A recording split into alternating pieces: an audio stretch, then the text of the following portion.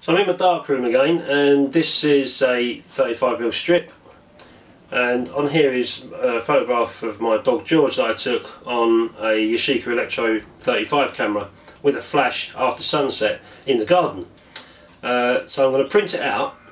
I know that already looking at the negative, it's quite overexposed on his belly. He's got a white belly and it's kind of overexposed, so I want to try and get around that and see if I can make a decent print of this negative and hopefully make a nice photograph of it. Emulsion side down. Okay, so put the carrier inside the enlarger and turn the lights off, turn the enlarger on and see what it looks like on the easel. Focus in. Okay, there he is. Little machine that I use for my test prints. So you basically slide your paper there, across there, put it down, and then you've got your increments here. And I like using this. Mostly, sometimes I get lazy and I don't get this out, and I just use your regular kind of test print card. But this is quite nice because it does give you these white stops in between, which makes it really much easier to see. So I do like using this, and when you lift it up, it will go back to normal. Okay, so I'm going to use my test strip machine for this. Just do increments of 3 seconds, and I'll count this without the aid of a timer. I'm sure I can count to 3. Okay, 1, 2, 3. 1, 2, 3. 1, 2, 3. 1, 2, 3. 1, 2, 3. Okay, put a test strip inside the developer. And I like this machine because it gives you nice increments, nice clear increments that you can see. In this case, every 3 seconds. Okay, so I've just got my first test strip here, and you can see the increments of 3 seconds.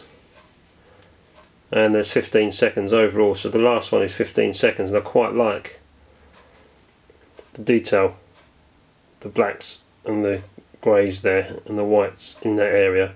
So I'm going to make a print of 15 seconds and see what that looks like. And I'll just speed this up now. Okay, so this is our second test print now. I'm quite happy with the blacks and whites and the greys on his face and on his back there so far. A little bit lighter than I would have hoped for, so I'm going to write that down as 20 seconds and not 15. So I'm going to 20 seconds is going to be my base exposure time. The next thing I want to work on is the belly. Obviously his neck and belly is white and it's overexposed, so I'm going to need to do some test prints here, just small test prints, and see how long the exposure time needs to be on this area. So let's do some more test prints and come back. Okay, this is the test print I've done for the belly, and I did this at 30 seconds. So if you can see the difference. His belly is got these little tiny black dots, but he has got a white and grey belly, and I think this is pretty much as good as we're going to get it, and I'm quite happy with it anyway. This I did at 15 seconds. I wasn't happy. I think it's too light, so I'm going to go at 20 seconds. So we're going to do a 20-second print, an overall print of 20 seconds, and then we're going to burn the belly area in for another 10 seconds and see how we get on. Okay, so let's slip a piece of 10x8 paper in. Let's set the timer, 20 seconds, and do the first projection. Now we've got our burn tool, and for 10 seconds we're going to burn his belly in, and I'll put the timer on for 12. That gives me 2 seconds to aim on his belly. There it is there. Okay, 10 seconds here, and I'm just moving it round slowly so I don't get any sharp edges. So I'm just going to use this tool here, you can see it, bring it up close to the lens, and what it will do It'll just darken the areas around George, like a vignette kind of style. Okay, there we go, just vignette around the edges. See that, just covering the dog and just slowly working my way out to the edges using this dodge tool.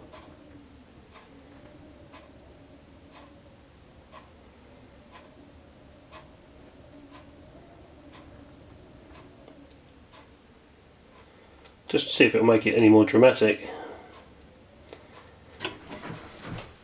Turn it off. Okay, let's develop this and see how it looks. Okay, in goes the paper into the developer. Kick the camera, why not?